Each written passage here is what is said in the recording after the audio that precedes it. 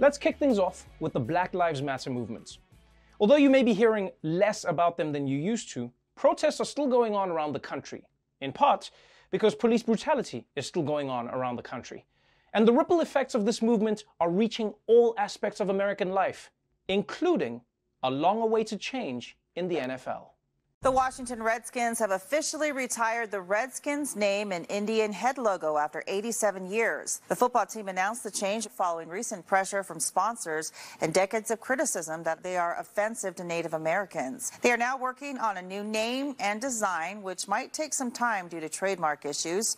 Warriors, Red Wolves, and Red Tails are just some of the most popular choices among fans on social media. Major retailers have already removed Redskins apparel from store shelves and websites. Yes, after decades of resisting, the Washington Redskins have finally decided to change their name.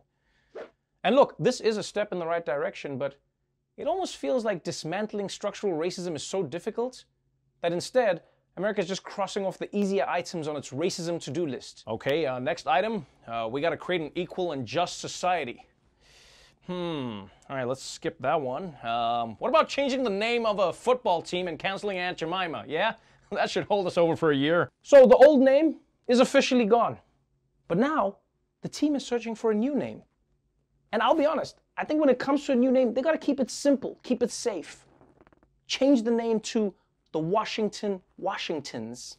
Yeah, it's catchy, it's easy to remember, and most importantly, it honors one of the greatest Americans of all time. My man. In other news, former Trump campaign advisor and man genetically designed to look guilty, Roger Stone, is back in the headlines. Stone was about to begin a 40-month prison sentence for witness tampering, lying to Congress, and obstruction of justice in connection with the Mueller investigation. But it turns out it really does pay to have friends in high places. Tonight, the breaking news: the president commuted the prison sentence for his friend of several decades, Roger Stone. Just days before Stone was set to begin his more than 3-year prison sentence, the president making his longtime friend and ally a free man. The 67-year-old promised to never turn on the president. This is what Stone told Howard Fineman. He knows I was under enormous pressure to turn on him. It would have eased my situation considerably, but I didn't. Republican Senator Mitt Romney accusing the president of unprecedented historic corruption. This is bribery, pure and simple, a quid pro quo. The president, through this commutation, is basically saying, if you lie for me, if you cover up for me, if you have my back, then I will make sure that you get a get-out-of-jail-free card. Oh, wow. I think Trump is gonna have to update his campaign chants after this. Lock him up! Unless he's my friend, then set him free! Seriously, I love how Trump is the law and order president when it comes to his enemies or marginalized groups being sent to jail, but as soon as it's one of his friends, he becomes a prison abolitionist. The prison system in this country is out of control.